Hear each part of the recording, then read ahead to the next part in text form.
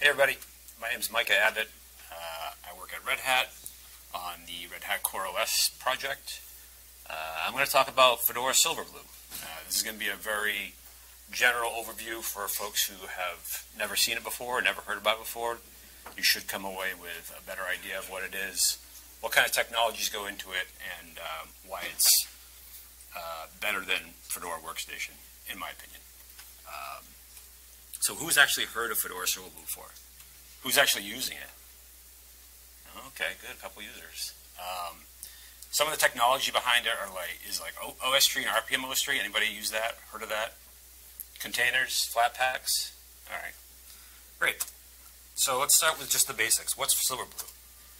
It's part of Fedora. It's officially recognized, officially supported by the Fedora community and the Fedora Project Council.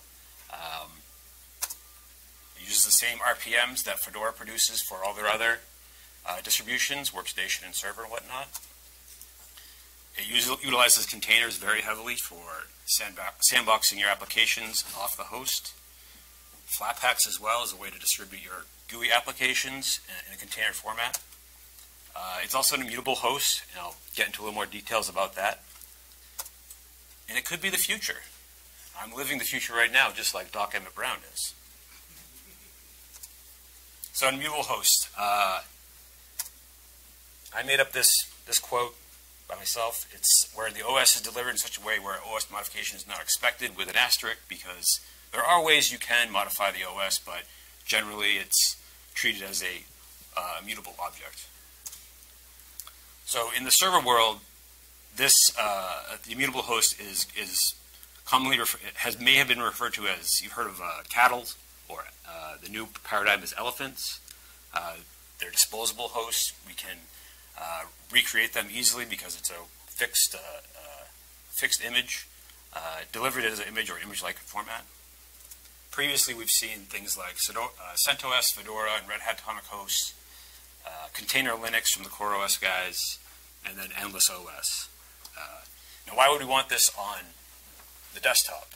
Well, having an immutable host, we gain things like better security because we can't easily touch the actual OS bits on the host. In the case of Silverblue and other ostree-based systems, the way the OS is delivered is transactional, so you have safer upgrades. And I'll get into all these details a little further along. So let's talk about how Silverblue is similar to Workstation. As I said earlier, they both share the same RPMs from Fedora ecosystem, so you don't need any new special package format or anything. RPMs work just fine. You can install RPMs on Fedora Silverblue slightly differently than you would on Workstation, and both can run containers and Flatpaks. Differences start to show up in the file system mutability. So on Silverblue, only var and etc are writable. Why is this important? Well, here's an example of why a mutable /user partition or part of the file system would be bad. This is a screenshot I grabbed from a installer for NVIDIA drivers, I believe. There is a 1-character error, the space between /user and /lib, so it nukes your entire user partition, which is very bad. If we ran this script against Silverblue, it would just fail to run because /user is immutable. Silverblue has a different upgrade mechanism than Workstation. We have support for atomic transactional updates via ostree and rpm-ostree.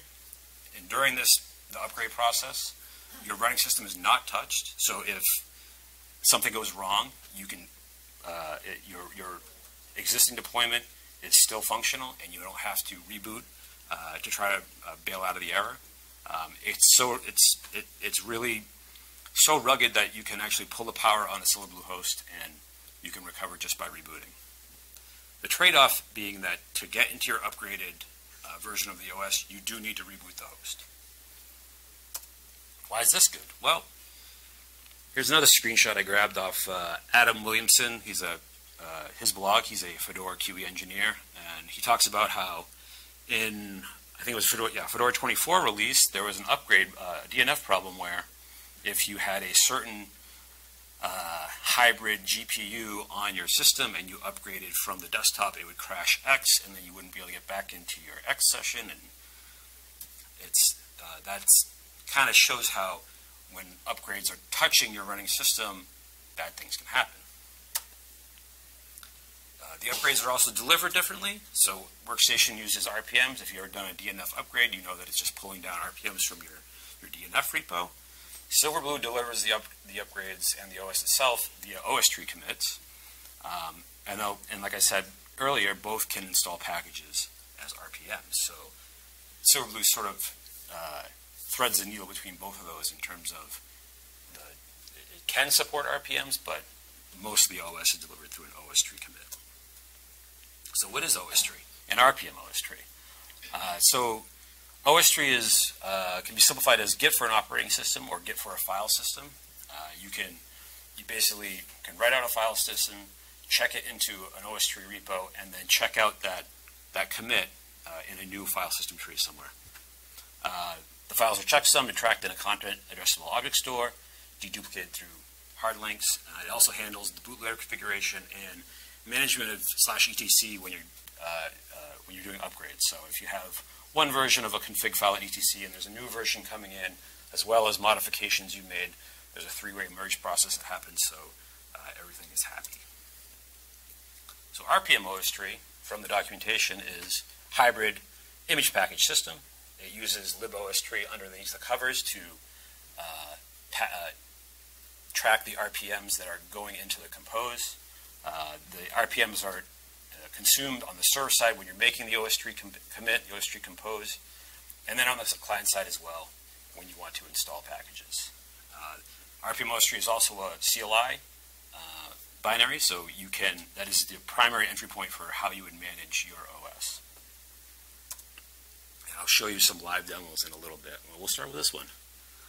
So rpm-ostree status, that will give you the status of the rpm-ostree daemon, whether or not you have automatic upgrades configured, information about the deployment like versions, commits, checksums, GPG signatures, and I can also report security advisories that have been fixed in a new version. So here we go. Let's do it live. So everybody see that? So this is a VM I've got booted up on my system. Everybody see that okay? Bigger, please. Yeah. Say when. Of course, Dan. Thanks, Dan. Put on your glasses. So this is like I said, VM that I booted. It has a single deployment. It's got an old version of Silverblue. It's from August 2nd. You can see there's a commit sum attached to it. It's been signed. The commit itself has been signed by the Fedora release key. If I upgrade, hopefully this works.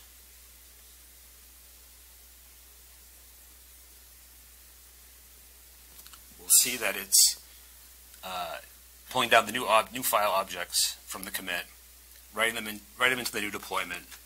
My running system is still perfectly functional. If I wanted to, I could hard reset the VM right now, but I don't want to live dangerously right now. And afterwards, it prints out a big summary of all the packages that changed, what have been upgraded, any packages that have been added or removed or even downgraded. If we do rpm-ostree status -a, we should see, oh right, I don't have package layers. That's why I wanted it, dang. Well, if I had prepped this demo correctly, you would have seen all the CVs that got fixed in this new version.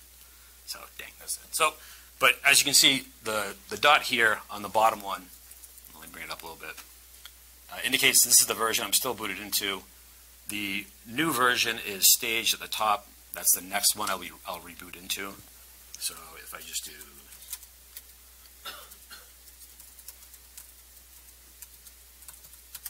start the reboot process, wait for it to come back up. Over here you can see this is what the VM is doing. Looks like a normal Fedora install. There's nothing special about it. Like I said, it still uses, we still install via Anaconda, so we have ISOs that install just fine. It uses the same GNOME interface. I'm just using the CLI since it's easier to demonstrate right now.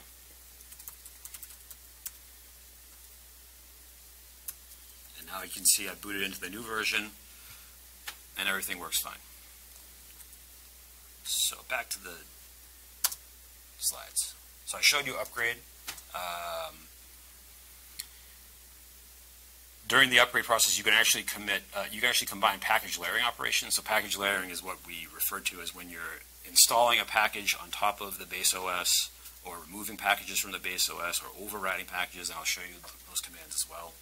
I showed you how the system is left unchanged. You remain in the old deployment until you reboot. What if the upgrade is bad? So if I want to go back to the previous version for some reason, I can just use rpm-ostree rollback, and it will reorder the boot entries. And when I reboot, I get into the previous version. It will actually print out the differences as well. If for some reason you can't get to rpm-ostree rollback, but you can access the grub menu, you can just pick the old version in the grub menu and try to recover from that point. So, since I promised you a demo, we're just going to do a rollback. It shows that we're moving back to the previous commit on the system. Prints out the changes. So you can see the packages that were added have been removed, and the packages that were previously upgraded have been downgraded. And again, it's just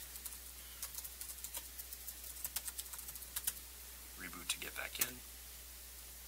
And I'm just going to move along so I don't run out of time.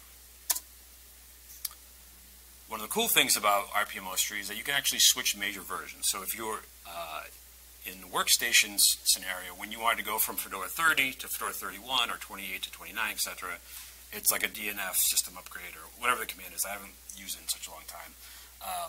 Here we use a rebase operation. Has similar mechanics. It's checking out the new deployment, doesn't touch your running system. It's completely safe.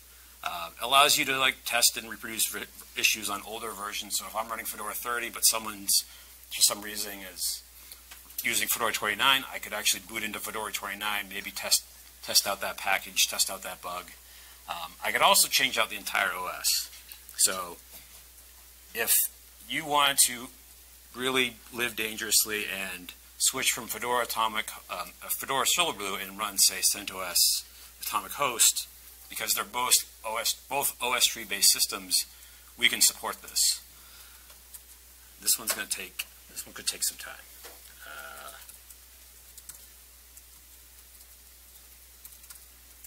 I don't have it in my command history. All right, let's see.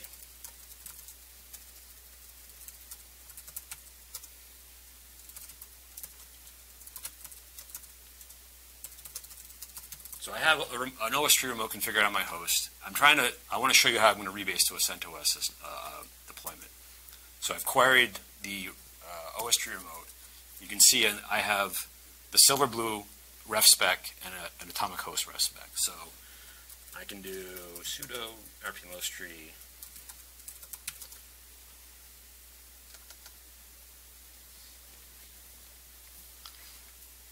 right. Yeah. That commit's signed by the CentOS GPG key, so I missed that part of the demo as well. Oh, this is not really going the way I want it to.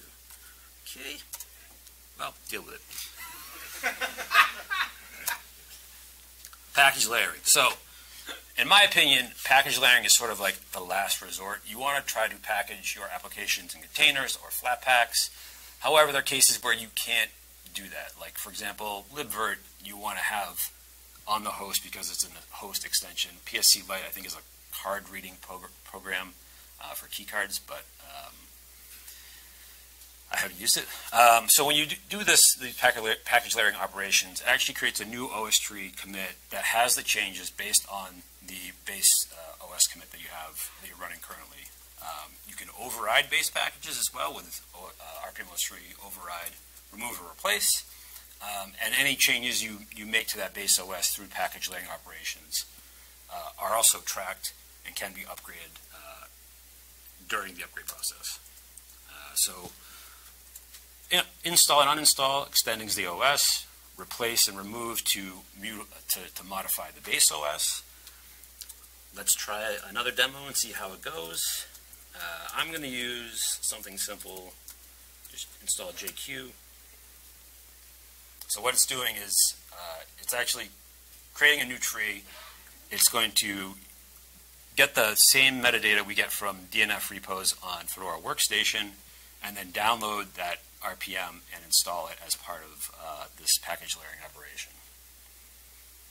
And of course, the slowest part is getting metadata because there's a ton of it for Fedora.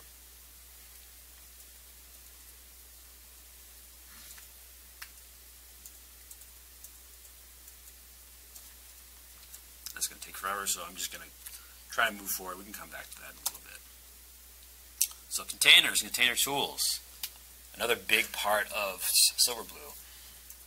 If you haven't heard, containers are Linux. This is something that Red Hat's been making noise with their drum about, except for jails and zones. They have T-shirts, exactly. You might have seen some T-shirts around here. So they use C groups and usernames. How many people, is everybody familiar with containers? Should I run through the basics of containers? You don't know anything? Oh, Antonio, I feel so bad for you.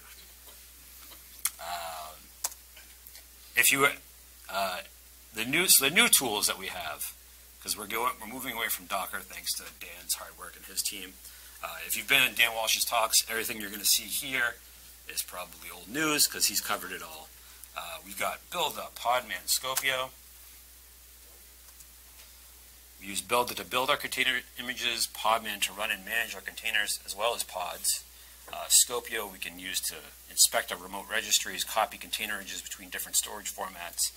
And the new thing is Toolbox, which is a small shell program that is included with Silverblue, which allows you to create a pet container where you can install your tools that you use on day-to-day. So think of it as a place where you can install your development libraries, your development tools, GCC, all that kind of stuff.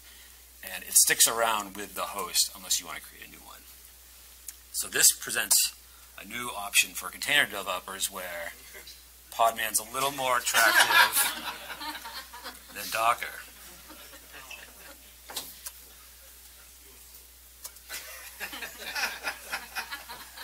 So if you've been in any of Dan's talks or any of the container team's talks recently, you know that you can build images using Docker files. You can shell script it to install packages into a mounted container.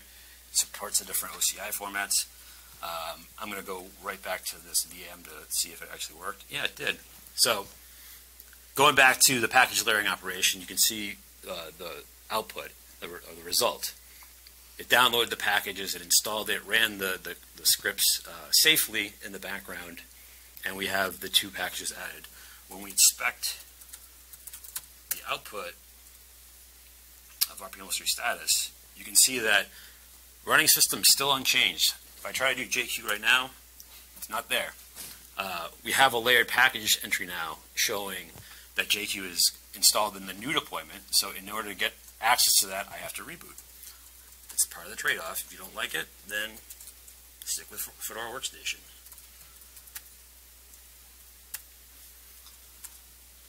And while that reboots, we'll go on with more container tools. And if you were to do like one of these upgrades, yeah, would you have to then re-add the JQ back in it? No. So the question was, if we did an upgrade after I did the install of JQ, would I have to re-add JQ? No. That's tracked as part of the deployment. So when you upgrade, the JQ package would follow along the upgrade and also be upgraded as well if there is upgrades available. Is that true whether or not you reboot into the JQ? I'm sorry, I'm not sure I understand. You can install JQ, yeah, and then after that, if you upgrade, the next upgrade includes JQ. Does that include even if you don't reboot into the new image with JQ? Yes, yes. So like when you do it, so the question was, would the layered package be upgraded even if you didn't reboot? Yeah. If you did an rpm-ostree upgrade, that process brings in all the updates for the OS, including any layered packages. And that applies against the image you haven't yet rebooted, essentially. Right. So it would apply to, well, let's see. Let's go back into this for a second. Whoops.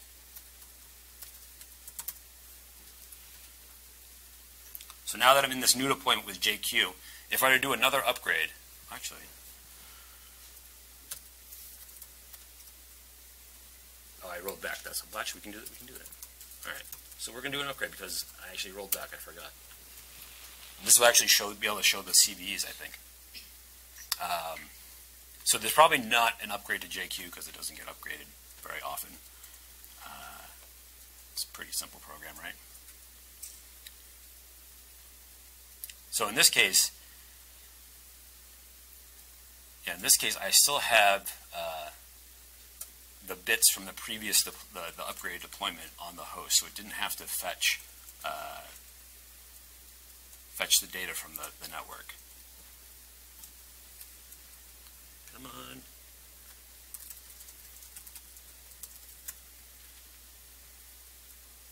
So this is what I wanted to show earlier. So you can see now the new deployment I have pending. It lists out all the security advisories that were fixed in this deployment and the packages that were assigned to, the CVE numbers, the package versions. So it's very helpful if you're security minded and you want to delay rebooting for whatever reason. Maybe you don't want to, you don't feel you need to take that update right away. Very cool trick that rpm-ostree has learned, I think.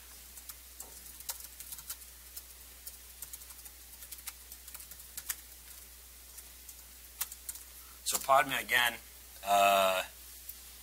it's basically a drop-in replacement for the Docker CLI. If you were to do an alias docker equals podman, 99%, Dan? 98%? Is he paying attention? No, okay.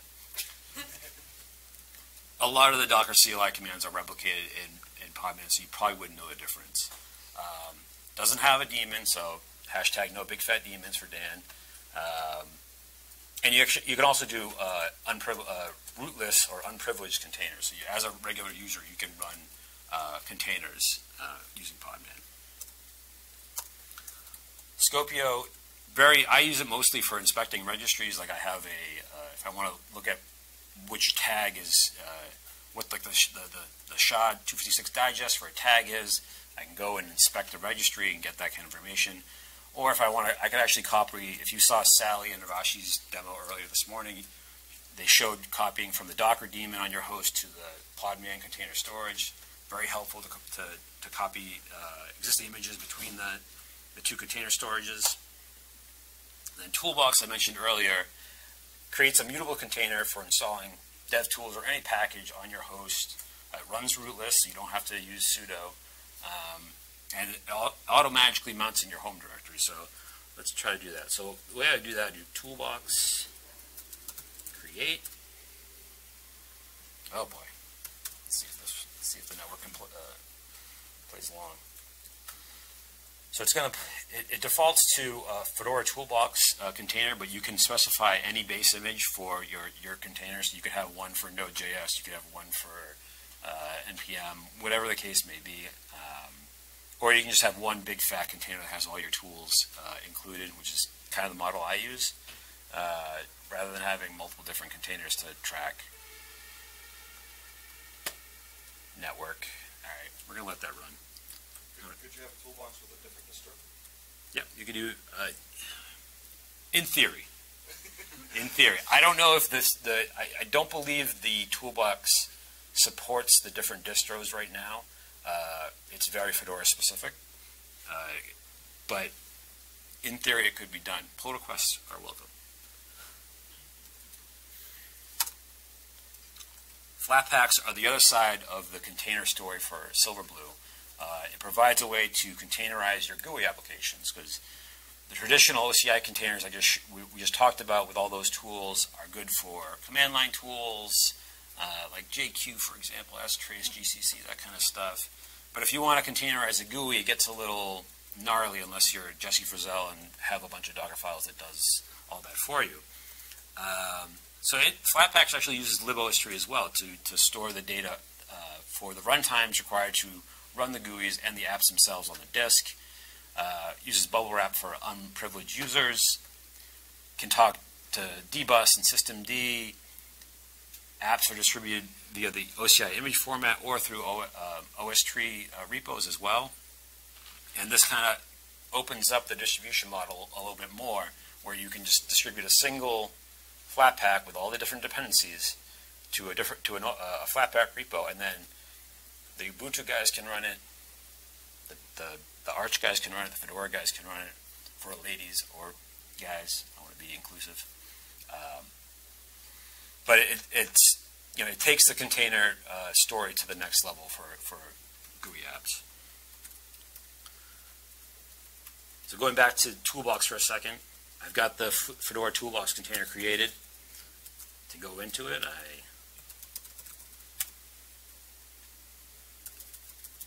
simple as that. I can do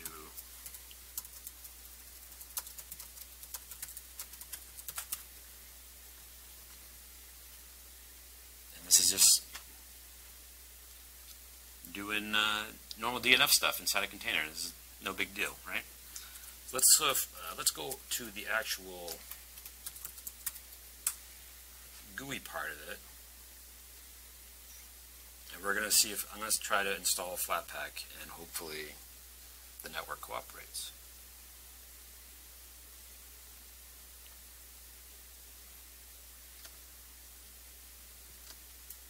So Silverblue ships Firefox as part of the host.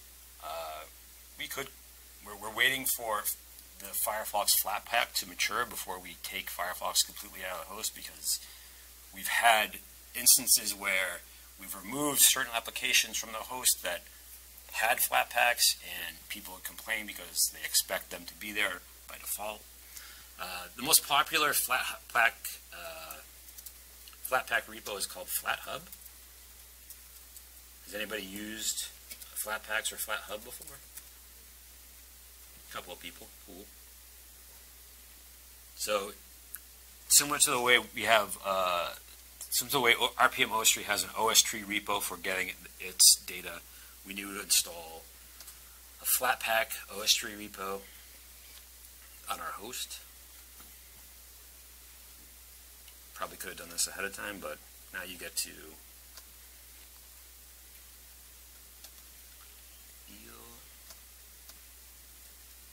feel the pain I feel. So, one thing I didn't mention is that if you use GNOME, we have the GNOME software capability, and GNOME software understands Flatpaks and understands rpm-ostree. The support for rpm-ostree isn't the greatest, as well as Flatpak. There are some rough edges. You may hit errors if you go through the GNOME software route. But each release gets better, and we hope it to be completely seamless before we turn it over as like the potential default replacement for Fedora Workstation. So in the background, you saw the DNF install of strace completed in the toolbox. If I exit the toolbox and then go back in,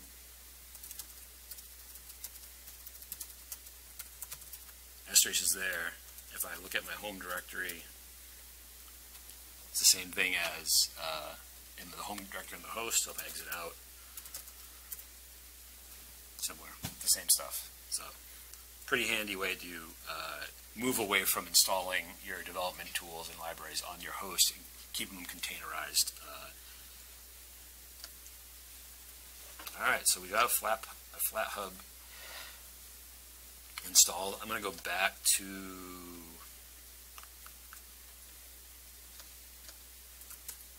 terminal on this VM.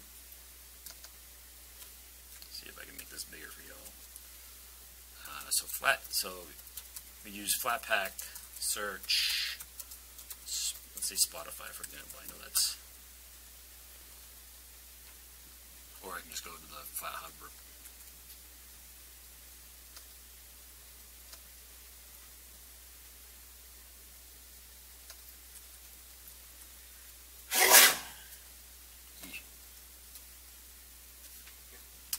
that's, yeah, great. So Flatpak install, I've got the Spotify client. Oops, too many.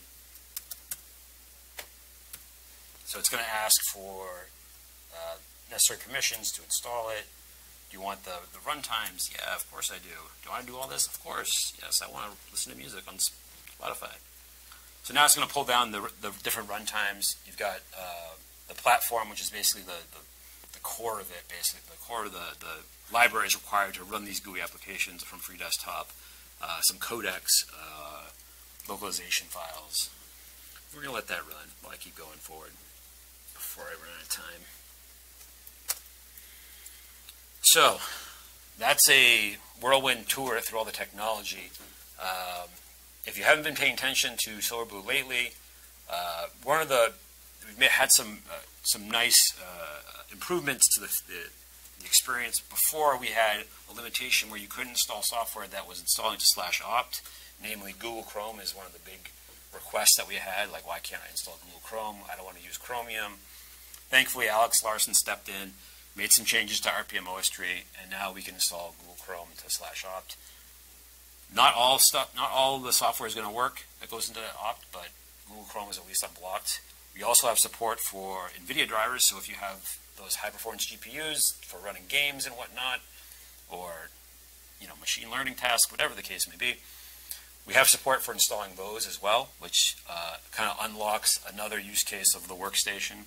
Again, Alex Larson from the GNOME team at Red Hat was responsible for both those changes, so thank goodness for him.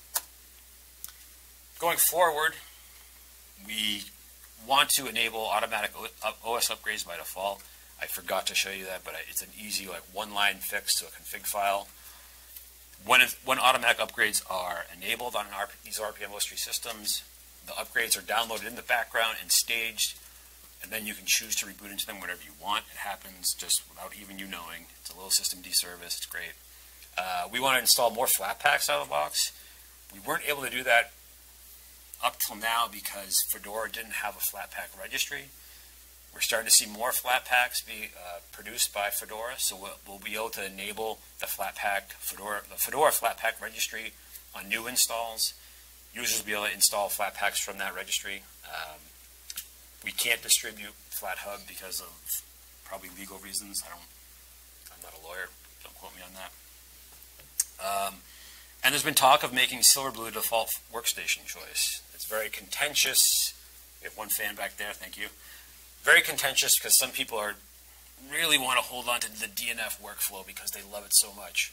But if you've ever done a DNF upgrade and it's gone south in the middle of it and you're left with a system that's broken, rpm-ostree is the thing you are looking for. So maybe, I don't know, 31 is not going to be the default for workstation, but maybe in a couple years we'll be at a place where we can do that. The other developments that we're starting to talk about is building Silverblue through a new tool that has been developed for building Fedora CoreOS and Red Hat CoreOS called CoreOS Assembler. It's essentially a wrapper around rpm-ostree and a number of tools, basically, to produce a OS using the ostree format. Colin Walters is one of the key contributors, the architect of ostree and rpm-ostree. He's been hacking on this, trying to get us to a point where we can use CoreOS Assembler to build any rpm-ostree-based OS. So that'd be pretty cool if that happens. Then, of course, improving the documentation and growing the community. Our documentation is a little lacking right now. We could use more help in that area for sure. And then just growing the community, getting more users on board, trying it out, reporting problems. You can do that through here. We have a great discourse forum that's up and running. We have docs that, like I said, need updating. We have an issue tracker on GitHub for reporting issues, and we have a Twitter handle for Silverblue for tweeting problems to us or suggestions, whatever. Thanks for coming to my DEF CON talk. You can get in touch with me at Twitter or an email via those things there. So, questions? You, sir, in the back. running it on my laptop at home, on my kids' laptops. Fantastic, brilliant. Everyone should use it.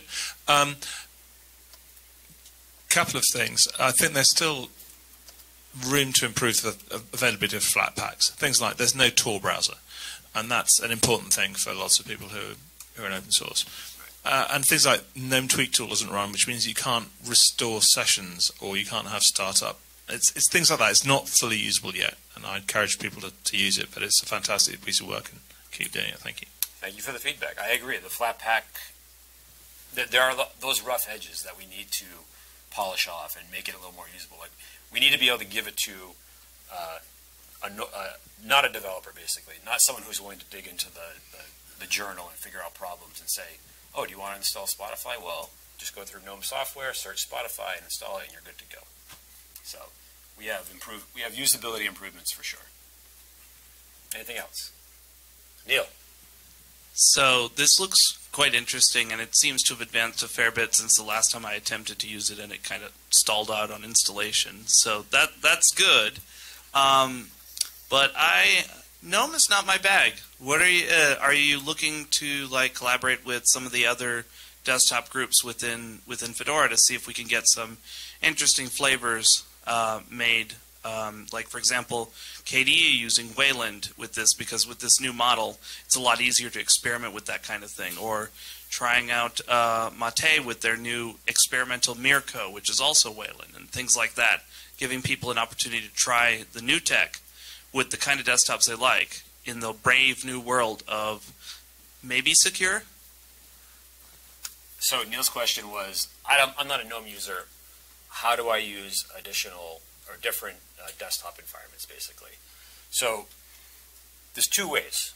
You can actually just rpm-ostree install KDE or whatever on top of that thing, on top of the existing Silverblue installation, and then at boot choose which desktop environment you want to go into. Clearly, that's not the optimized path. There's a community member who maintains his own ostree repos of a KDE version, XFCE, Deepin, a number of different desktop environments, i3, I think. So it's possible to rip out all the GNOME stuff and put in a new desktop environment and have it work. I also would love to see a different spin of Silverblue for the users who want a different desktop environment. I don't know of any official talks that have happened in that regard, but it's certainly possible. We have the community support behind it. Maybe we just need to link up the right people to make it happen. But yeah, so the answer is kind of. Someone else. I've not used Silverblue yet, but I've been using Flatpaks on regular Fedora. And one thing I've noticed when installing some of the audio recording and music notation software, many of them depend on KDE dependencies. Okay. And some of the things I noticed were it was using up a lot of disk space because different programs were downloading different versions of the different KDE dependencies. So is that just good distro version hygiene that just hasn't happened because it's not a concerted distro-wide effort yet? Or would that be an ongoing problem where maybe developers are not updating to the latest version of libraries, and so we end up with a lot of extra different versions of everything? Right, so the question was basically what do we do about Flatpak bloat, where different Flatpaks are installing different versions of the same supporting libraries? I would say that it's probably best solved by, right now it's probably best solved by the individual Flatpak owners. So whatever sound recording software you were talking about, they need to stay as up to date as possible, as well as all the other Flatpaks.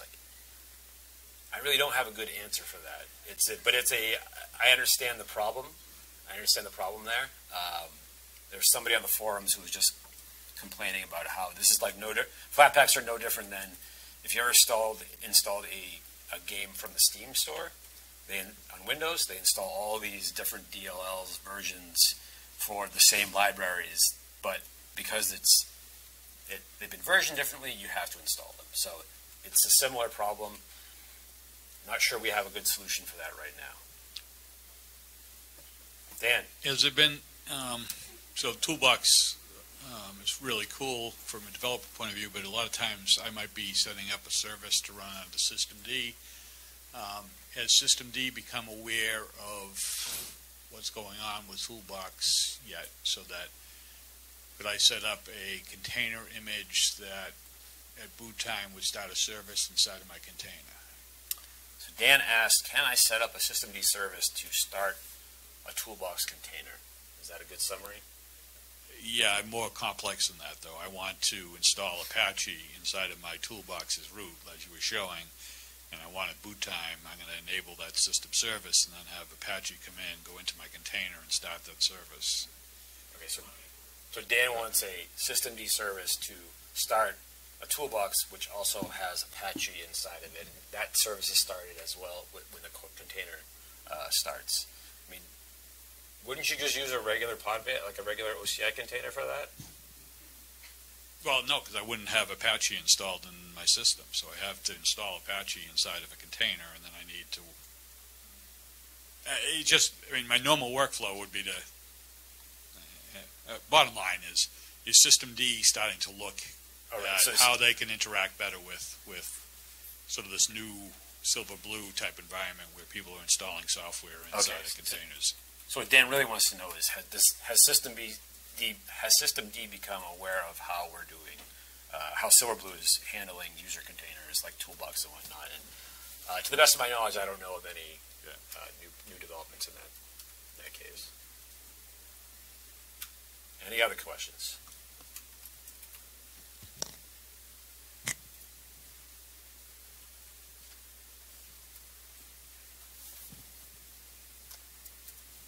So this is probably more of a Flatpak interoperability, but I was running Flatpak with some open source graphical applications. And one of the things they couldn't do, they would try unsuccessfully, like you were working on an object and you could open it, there's like a right click and open it in another open source image editor. Yep. And on a normal DNF system, that works great. Right. But in a Flatpak system, because they're launched differently, however they were launching it, it fails. Yep. So the question is basically, let's see if I can summarize this. When you're using Flatpaks, it's hard for the Flatpaks to communicate with each other, essentially, right? So trying to trigger an event from one Flatpak to another just is not easily done right now. Flatpak does have support for what they call portals, and that gives you access to, basically opens up the Flatpak with different permissions to talk to dbus, for example, or even to different Flatpaks, I believe. So, or access you can even have a portal to access the file system itself. So, it seems technically feasible. I think as Flatpaks are becoming more widely adopted and more understood in terms of how to package them, we'll see better integration in that regard.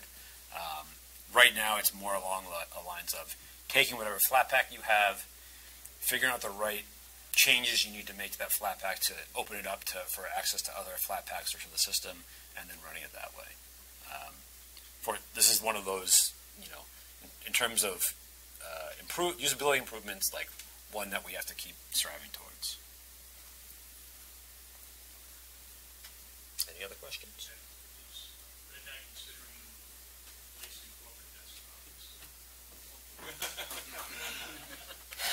Dan's asking if Red Hat is going to replace their CSB corporate desktops with Silverblue. It's a tall order, Dan. I don't know. That's above my pay grade.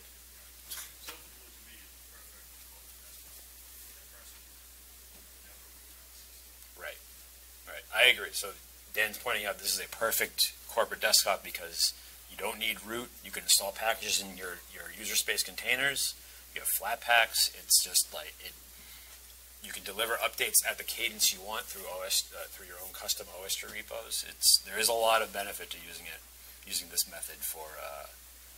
Question in the back. You can yell. I can try to repeat it.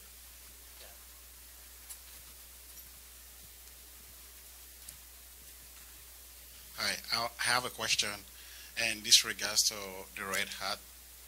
And I understand Red Hat, they have like their own cloud system. I don't know if I'm permitted to ask a question, but if you understand about Amazon AWS, everything's on cloud-based. But doing my research, I'm trying to find out how is Red Hat trying to work with other cloud systems, so you can access other cloud systems like Microsoft, AWS through Red Hat, because I think that's a big challenge right now. So I'm just really thinking, just kind of imagine what is Red Hat really doing about it, since I'm really trying to take the certification. Okay. The question is, how is Red Hat working with other cloud providers besides AWS? Man, that's way above my pay grade. I don't know. Like, I know. I mean, for example, on the OpenShift side, we have support for AWS. We're working to support other cloud providers such as Azure and GCP. Terry sounds like he's going to answer this question for me. Yeah, I might be able to help a little. Are you thinking in terms of like something like this, like Silverblue desktop experience, or general? Okay. Uh-huh. Mm-hmm.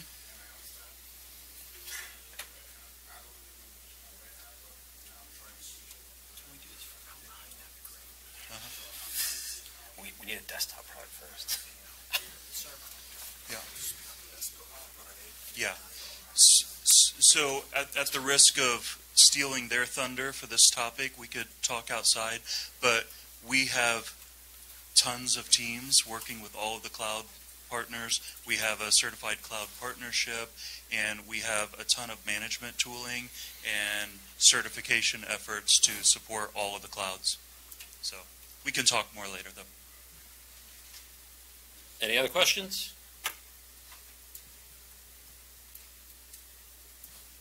Is there a plan to bring this to the server side?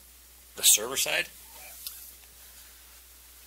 So, so the question was, where's the server side for this? Well, this was actually birthed out of Atomic Host. So, Red Hat and Fedora and CentOS had a server version of it called Atomic Host. Used the same infrastructure or technology, ostree and rpm-ostree. It never really took off as well as much as we wanted to. Now, what we're doing is we're using that same technology to provide a mutable host in a server format for OpenShift. So OpenShift 4 uses RHEL Core OS as the default OS, the only OS actually supported for all the masters and the control plane workload in OpenShift. Other than that, Red Hat does not have a RHEL 8-based offering using rpm-ostree. There is a RHEL 7 version of Atomic Host which uses rpm-ostree, but given that RHEL 8 has been released, RHEL 7 is not long for this world, essentially. Anything else? There's another one right there. Up till now, I have been using my desktop as partly server, running libvirt and other things.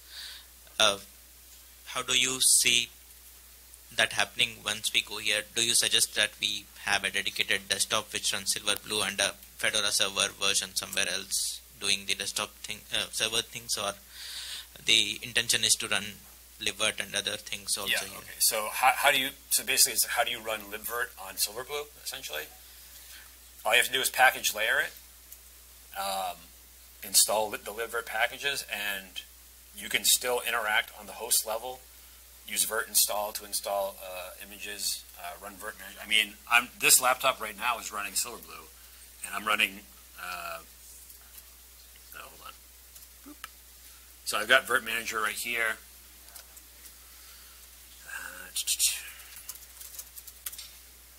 Whoops.